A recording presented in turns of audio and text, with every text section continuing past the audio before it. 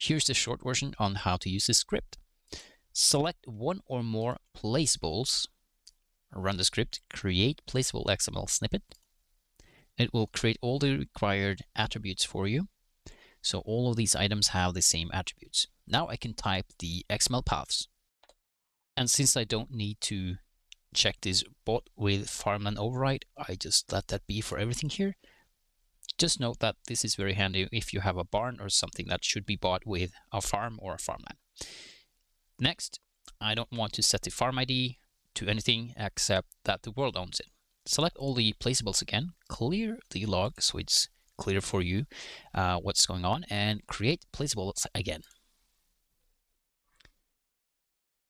And wait a little bit, and all the code required is ready.